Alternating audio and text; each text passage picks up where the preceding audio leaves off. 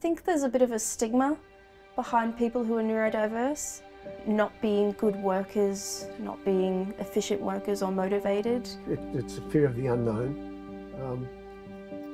Those that actually haven't had any exposure to people with disabilities, they're not sure how to approach and how to work with those people. I definitely have a creative side to me, and I also have a very methodical approach to things and sort of systematic approach, so I like to organise everything. Problem solving under pressure is definitely something that I excel at. Fundamentally, I have a belief that there's strength in diversity. It has to be solid and meaningful, and longer term your business is going to be a better business and more profitable because of it. It took me a long time to find a place where I do fit in. I'm not sort of seen as an outcast. It's really nice.